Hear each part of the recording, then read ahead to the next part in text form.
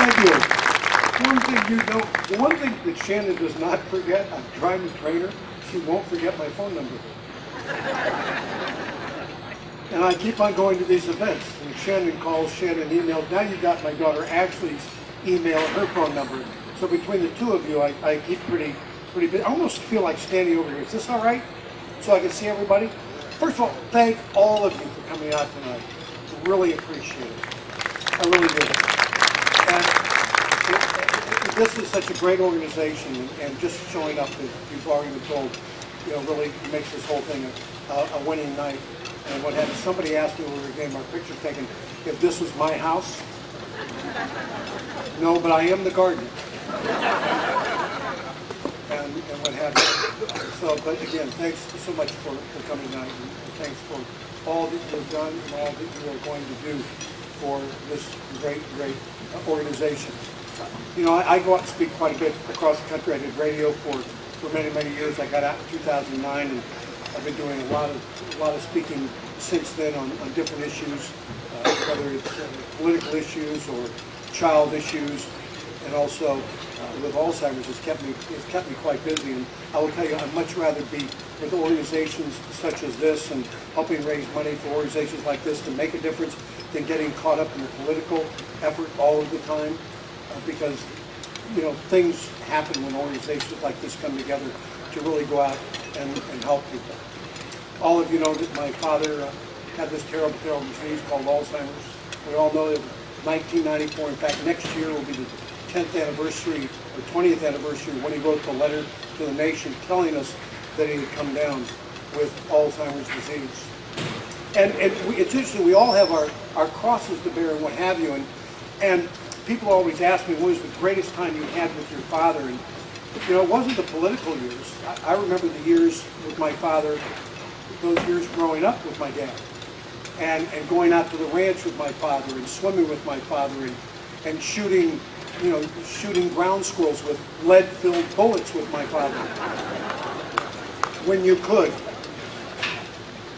I remember, chopping firewood. I was the young man who actually bought him his first chainsaw, and the oak trees at San Ynez have not forgiven me since.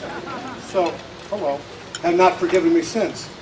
But I remember those days, and I think that's important that we really think about those days, those moments we had with our loved ones who had this terrible disease, those moments that we really enjoyed being with them, and not look at the moments so much they're into today. And as I think back about those days, I remember growing up as a Beverly Hills kid. And by the way, I had a mother.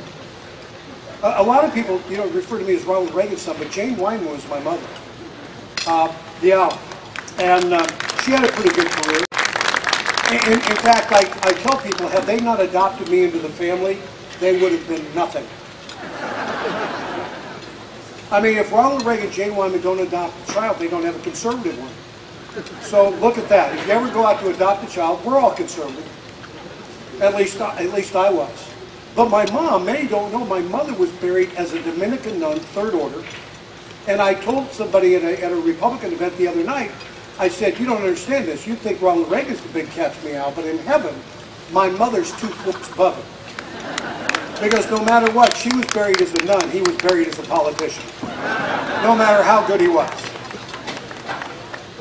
But I think back to being raised in Beverly Hills by my mom and my dad. And they're both born with a birth defect. They believed in something called the work ethic, which was really not great for a child being raised in Beverly Hills, because we really believed in rich kids' welfare. We believed, because we lived in large houses with maids and cooks, that really we should get everything we want given to us. Why should we have to work? Our parents didn't. They were actors. And that's how we kind of looked at it.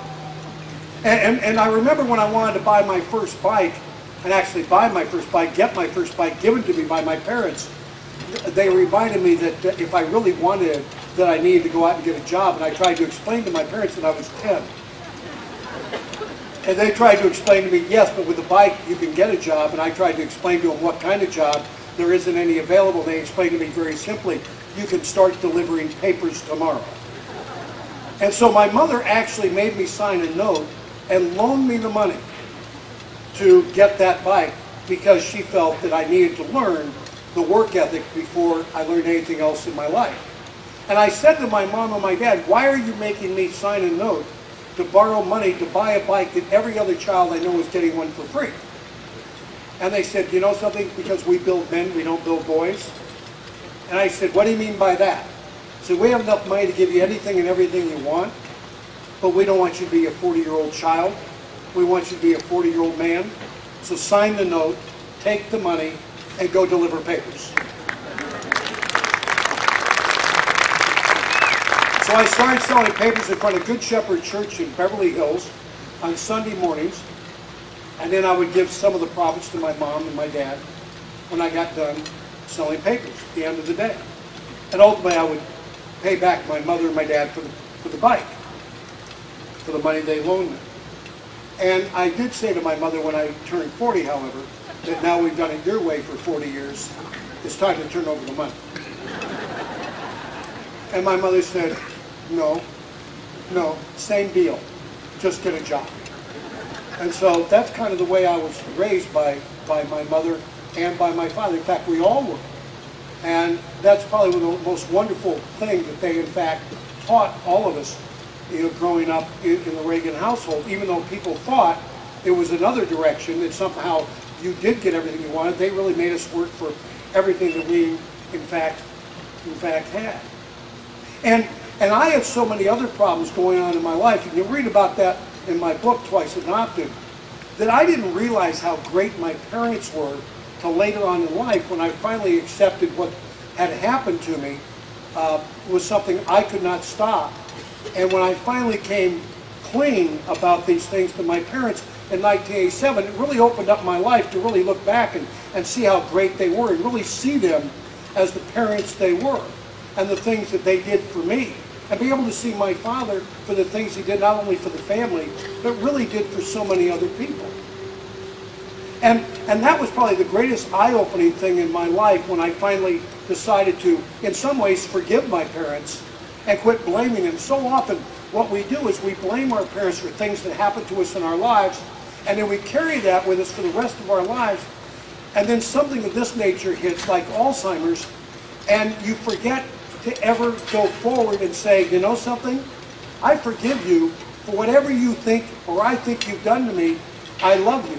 We forget to do that, and then we feel guilty during the period of time they are suffering Alzheimer's, and you sit back and say, I just wish I had. If I only would have, my gosh, why didn't I? I could stand up here tonight and say, I don't even think about that.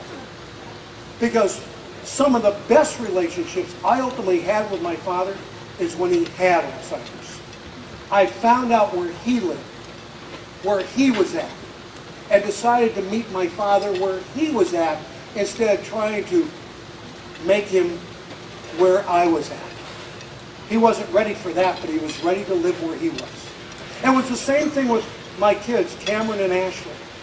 Cameron and Ashley, I think kids are the greatest place to learn from when you're dealing with this kind of an issue. Young ones. Ashley was very young. Back in 1994, she was only 10 years old. She was 12 years old. And Cameron wasn't much older than that. He was like 17. And getting together with their grandfather was really something, because they would find where Granddad was and they would meet him there.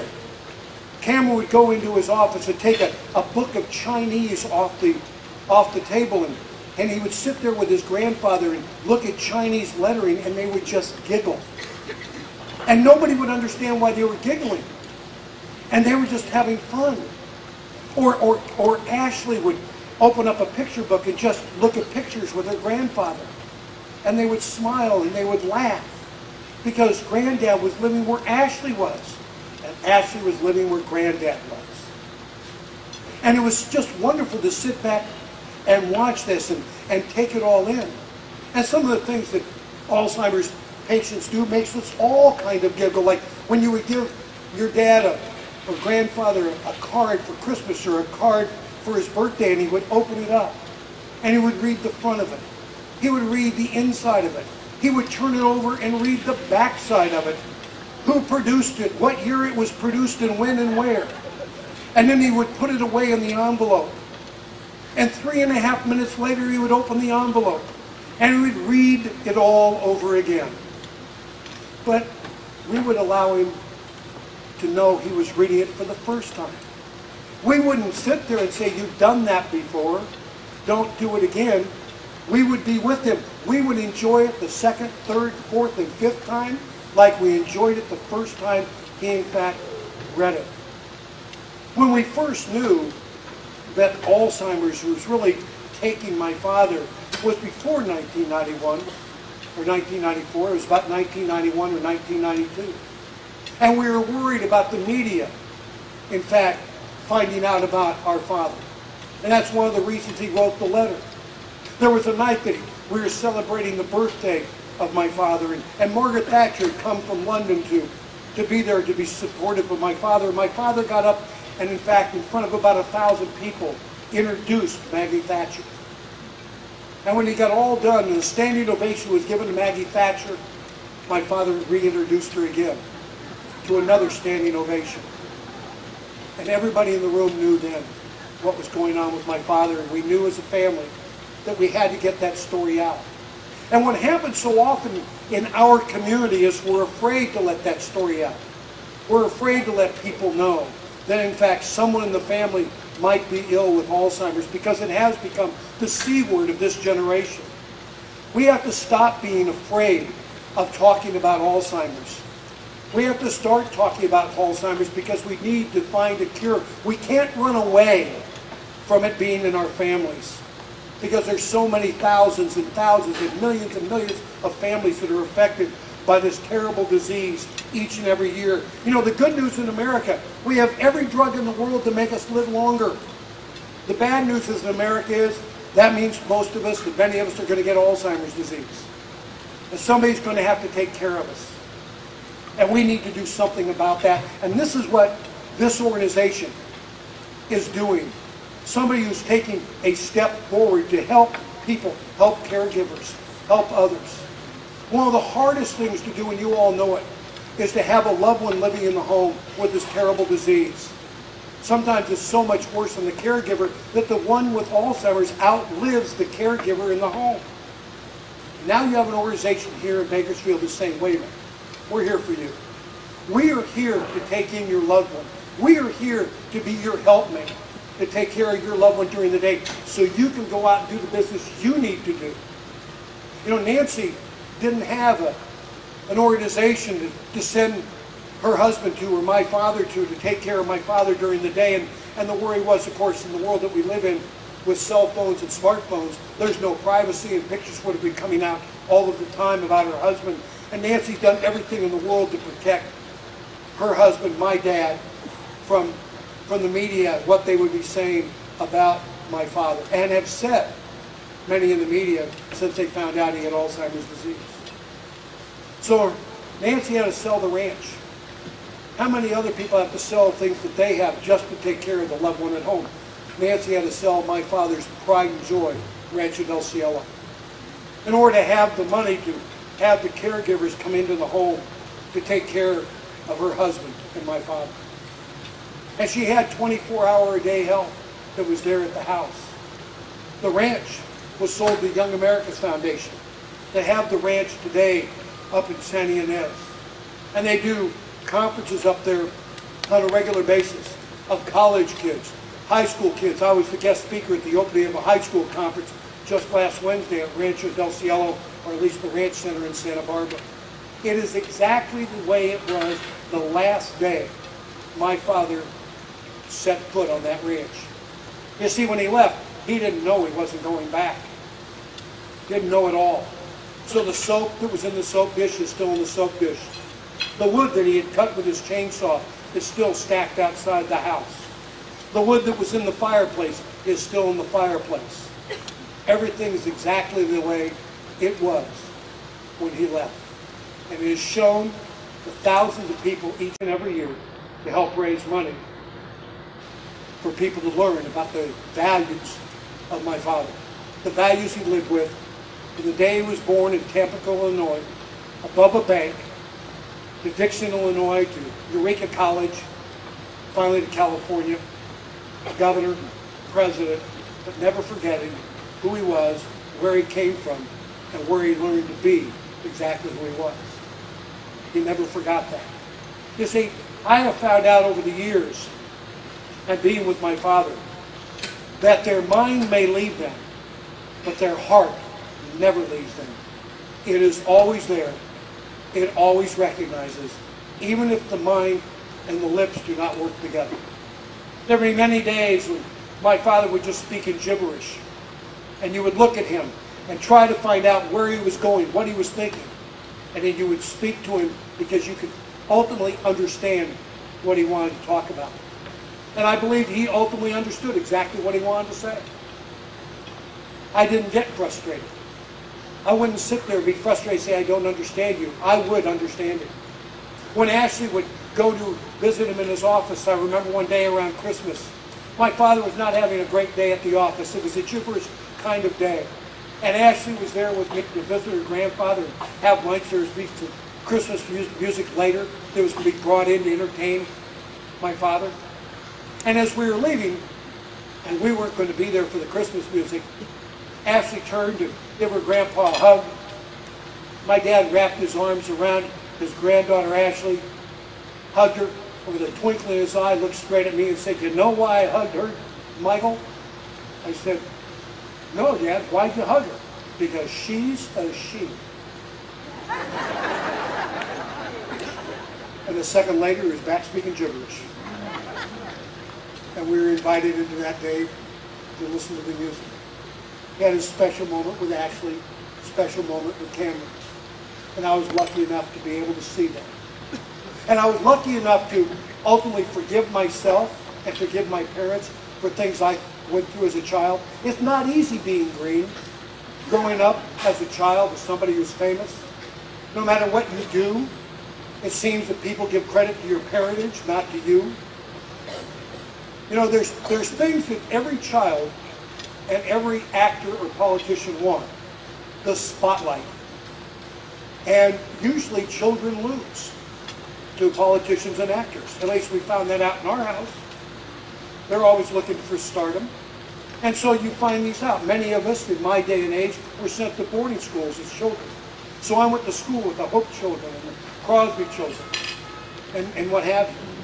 And we would board at school and go to school on a Sunday night at 7 o'clock and come home every other Friday at 4 o'clock. I go to the ranch on Saturday with my father. 7 o'clock Sunday night, back at school for another 2 weeks. And that's the way I was raised. And I remember people telling me how lucky I was because my parents were actors. And they would get picked up every day by their moms and their dads after school and taken home for dinner. And we would cry ourselves to sleep every night. But I remember driving out to the ranch one day with my father. I don't know if you know anybody like this, but my father was one of these people, if you asked him what time it was, he'd tell you how the watch was made. You know anybody like that? That's how my father was. He was a parable guy. He spoke in parables, not sound bites. So you really kind of watched your questions. And in fact, yeah, I hit him up. I was about 8 years old, 9 years old, and I said to my dad, "Dad, I need a larger allowance." I was getting $1 a week. Is that cheap? Yeah, how are you to get along in Beverly Hills on $1 a week when your best friends are the Hope kids and the Crosby kids and the Crawford kids? It is impossible. So I thought my parents should know this and I get more money. So I asked my dad for a larger allowance riding out to the ranch, because at that time we was in Malibu. And for the next 35 minutes I heard about the tax system in America. Now I had a choice, jump out of the car or listen. But I thought I'd listen because I thought at the end of it, there'd be more money. I heard how the government took 90 cents out of every dollar. With 10 cents that was left, he had to take care of his first wife, my mother, my sister Maureen, myself. His new wife Nancy, their new daughter Patty, their home, the cows, the horses, the ranch, the foreman. As we were driving to the ranch that day, I actually offered back half of my allowance to my father. I felt so sorry for him. And he said, no. He said, "You don't have to do that, Michael. But when there's a president elected that gives me a larger, tax, decrease, gives me a tax decrease, I'll tell you what I'll do. I'll give you a larger allowance." So I found myself early on really becoming very political. Didn't know Democrat from Republican, but I knew a larger allowance from lesser. And it would be 1964, Lyndon Johnson would put through the Kennedy tax breaks that John Kennedy was going to put through before his assassination. They would be put through by Lyndon Johnson. And my father's taxes went from 90% to 70%, and he raised my allowance from $1 to $5. I was in high school. But he made a promise to me when I was 8 or 9, and he held to that promise when I was in high school by giving me a larger allowance. So he was a man who, he gave me his word. He would live by his word. And his sense of humor never left him. And to look back and think about the humorous times that we would have together, and at the worst times, he brought out the humor to make everybody always feel at ease. Whether when he had Alzheimer's, the letter, or any place else, he made us feel at ease being around him because he knew that people would be nervous being around him. I mean, take the day of the assassination attempt, March 30th, 1981. I'm in my office in not Beverly Hills, but in the San Fernando Valley. Secret Service agent walks in and says, "There's been an assassination attempt, your father's fine." And he walks out of my office. And I just had an inner feeling that things weren't that great. I called the White House, asked for Nancy. She wasn't there, so I knew things weren't great. We would be on a plane late that night to fly back to Washington, spend the night at the White House. At 10 o'clock the next morning, I would go in to see my father there at the hospital, George Washington University Hospital. And I'd walk in to see my father, who came very close to death, within a half an inch of his heart. Had they gone to the White House instead of the hospital, he would have bled to death. And I walk in to see my father, and I say, "Good morning, Dad, how are you?" He said, "Well, yesterday I was shot." I said, "Yes, Dad, we know that. Everybody in the world knows you were shot yesterday." "Well, if you're ever going to get shot, don't be wearing a new suit." And I said, "Why are you telling me this?" "Well, yesterday, I was shot." And I said, "Yes, Dad, we know you were shot." "Well, I was wearing a brand new suit. First time I'd ever worn that suit. And I am the president. You think they let me undress, but no. Last time I saw that suit, it was in shreds in the corner of the hospital. We actually cut that suit off again." I said, "Well, my gosh, I'll tell Colleen that this is never going to happen to me. I'll wear an old brown suit maybe." "Well, I'm just telling you." He said, "That young man who shot me?" I said, "Yes, John Hinckley?" "Well, yes.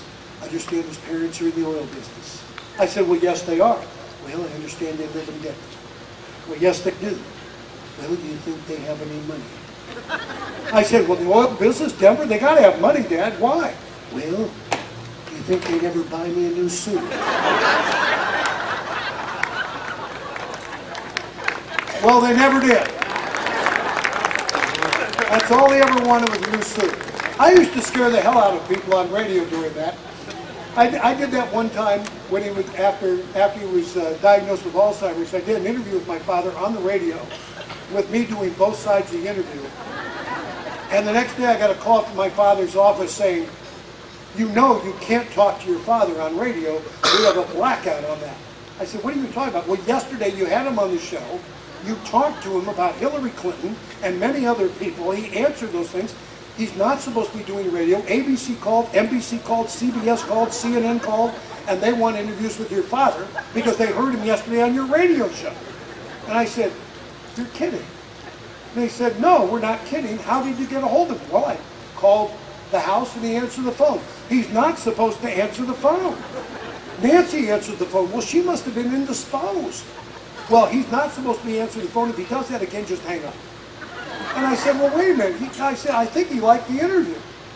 I said, "Why do you say that?" I said, "Well, let me ask. Dad, what did you think of the interview yesterday?" "Well, Michael, I thought it was wonderful." And the office then just fell off the phone and went, "Oh my God, what has happened here?" So they explained it to NBC, ABC, CBS. It was Michael doing both sides of the Ronald Reagan interview on his radio show. So I used to have fun with all of that. If you ever read my father's diaries, I don't know, many of you might have read them, and you go to April 12th, 1987. You see, he writes in there, we were celebrating Ashley's 4th birthday at the ranch. And he talks about Michael talking to him about things that happened in his life and why he's been so angry and why he's acted in the way he has acted towards the family too often. Basically, at the end of it, Mike's back. If you ever read that, what he's referring to is what I write about today and you have in your book in front of you, Twice Adopted. I told him about being sexually abused when I was 8 years old by a camp counselor, being made of child pornography before I was 9, having photographs taken of me and having me develop the photographs, and that I have always felt that I've done something terribly wrong and didn't deserve to have the Reagan name, and always worried that if those photographs had come out, they would have ruined his political career as governor or as president of the United States of America.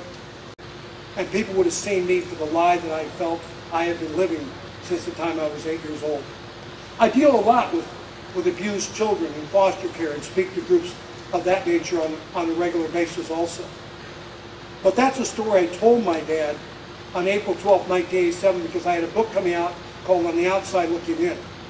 The book originally was going to be a book to blame Ronald Reagan, Nancy, and Jane for all the things and all the troubles I had lived through all of my life. I had gone through 5th grade twice, junior year in high school twice. I had dropped out of college, didn't have a steady job, didn't really want to be successful because I worried that success would bring the photographs out and people would see them. I worried about many, many issues that a child who's been sexually abused does deal with on a regular basis. About 1 in 6 males, 1 in 4 girls are sexually abused in their lifetimes. There's 400,000 kids today taken out of their homes because of neglect and abuse every single year. And that's what I told him that day. It's the first time in my life I came clean and told him. And I remember that day because it was interesting that when I used to ride out to the ranch with Nancy and Dad as a young boy, when I was 6 and 7, I used to sit on Nancy's lap going out to the ranch. And she would, and by the way, ladies, you know this, but there's not a man in this room who will disagree with me. Nancy used to put her fingernails right between my shoulder blades and rub my back on the way out to the ranch. I would sit there for eternity. And there's not a guy in the world who won't sit there for eternity when a young woman or his wife scratches the middle of his back between the shoulder blades. You know what I mean? And when she got pregnant with Patty, big pregnant, I could no longer sit on her lap, so I went to the back seat. And after what happened to me, and I became a very angry man. That never would happen again. But the day that I was telling my father about what had happened to me as a child, I was standing there looking at my dad's boots and his belt buckle. Colleen was on my right, Nancy was on my left. We were standing out by Lake Lucky. Nancy's right hand was right between my shoulder blades. And I was not an old guy in 1987, but I was back being 6, 7 years old, and she scratched my back between my shoulder blades as I told my father and Nancy what had happened to me as a child and why I had been so angry. And it really changed my life because for the first time, what was happening is I was being honest with everybody in the family why I was the way I was. But you know, that was 1987. And it was interesting. I know there's probably nobody in this room or in this outside here. There's probably none of you who have ever tried to make a deal with God. I am probably the only person here who has. But I remember going to church, and it's still kind of blaming my family, blaming my parents. None of this would have happened had I been someplace else in my life. And I remember making a deal with God. My deal with God was, God, if you can get my father to tell me he loves me, I will serve you. And God talked to me that day, and probably the first time I ever listened to him. And God said to me, so Michael, when was the last time you told your father you loved him? And I realized, this is now 1990. I realized I had never told my dad in all of my life that I loved him, but I knew I loved him, but never told him I loved him. And God said to me, the next time you see your father, you tell him you love him, and you give him a hug for me and you. And so I said, okay, God, I'll follow through with that one. I was doing my radio show, a local show then in San Diego. And my father came down to San Diego to be interviewed by me on his book, An American Life. And I went out to meet my father in the green room. By the way, green rooms are never green. They're just called green rooms. And I went up to my father, and I put my arms around him, scared the hell out of him. I mean, he looked at the Secret Service agents for protection. He thought he was being attacked by his own child. I put my arms around my father, I hugged him, and I said, "Dad, I love you." You know what my father said to me? "Well, I love you too." And I thought to myself, my God, all I ever had to do was say I love you, and you would have said that to me, and I have sat here for most of my life blaming you and saying the reason I am this or that is because you never said you loved me? I felt about this small. And my dad and I began a relationship of hugging each other. Every time we would see each other, I would hug him hello, and I would hug him goodbye. He writes the letter in 1994 telling the world of this disease called Alzheimer's, how he's going to disappear a little bit at a time. And we found that out as my sister Maureen would do puzzles with him. And the puzzle started at 500 pieces, and then went to 250, and then went to 100, and then went to 50, and went to 25 and 10. They would do puzzles together. Maureen never frustrated being able to spend time with her father. And I would see my dad, and every time I would see my father, I would hug him hello, and I would hug him goodbye. It wasn't long after the 1994 letter, as we get deeper into the 1990s, my father got to the point where many in the family worried he didn't recognize them. He couldn't say their name. Nancy would try to help. "Dad, this is Patty. This is Ron. This is Michael. It's Colleen," and so on. But my father, I had hugged him so many times, hello and goodbye, that when my father would see me, Nancy really wouldn't have to say, "This is Michael," even though she did. Because when my father saw me, his heart and his mind told him, "This is the guy who hugs you, open your arms." And I would run into his arms. And I would hug him hello. And then I would hug him goodbye. And it was like this for a couple of years. Hug him hello, hug him goodbye, him never saying my name, but just opening up his arms when he saw me. Or opening up his arms when I would leave, waiting for that hug goodbye. There came a time, and it all happens to all of us, where you would go up and you would visit Nancy because you couldn't visit with Dad anymore, because he couldn't have a conversation. But you would go up there and visit with Nancy, give her conversation.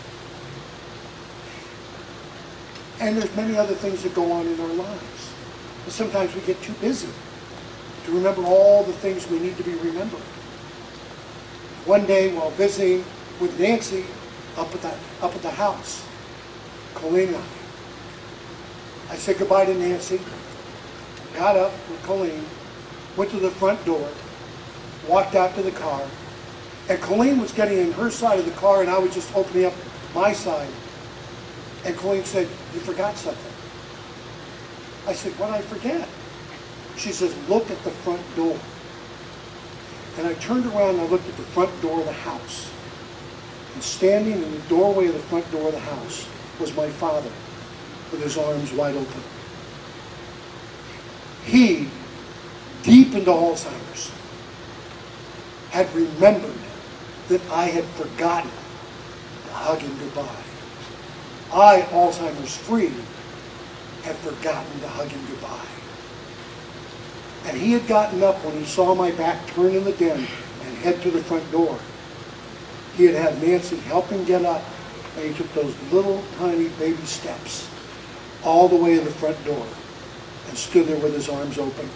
And I ran back to that front door, wrapped my arms around my father and said, "I love you." And he did what he always did. Couldn't say my name, but just gave me a little jerk with his arms to let me know he knew. I think about that moment when I think about the organization here, 88KC, and what they're doing. You see, my dad stood in the doorway with his arms open to embrace me and say goodbye and say I love you. 88KC will be standing and do stand in the doorway every day to embrace your loved ones now and in the future, to say we love you, we're here for you, we care about you. That's what they do. Nobody does it better in the community. They need your support. They need it badly. But your loved ones need it even more. Please embrace them with the hug of my Father, as they will embrace your loved ones with their love and the love of God. Thank you.